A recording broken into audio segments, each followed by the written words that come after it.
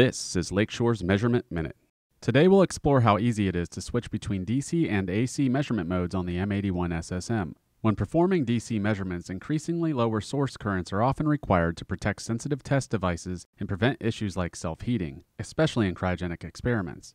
While current reversal can help reduce offset errors, it is not an easy or convenient technique to implement.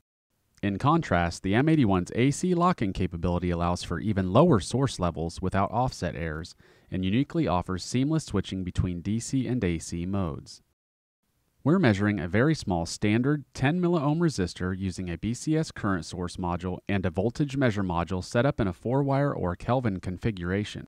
Previously, we used a DC signal and ran into offset errors near 100% below 1 milliamp. To begin, we'll start on the source screen, ensuring the output is turned off, and set the output current to 1 milliamp. We'll change the shape from a DC to a sine wave AC current.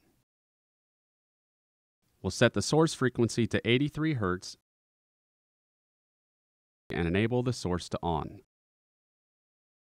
Switch back over to the measurement pane and set the mode from DC to lock-in, locking into that 83 Hz signal.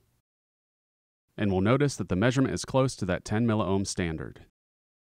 To demonstrate this even further, we can reduce the current by a decade to 0.1 milliamp. This same measurement when using a DC method contained 100% error. We see that the measured resistance is 10 milliohms, the same resistance as our standard device.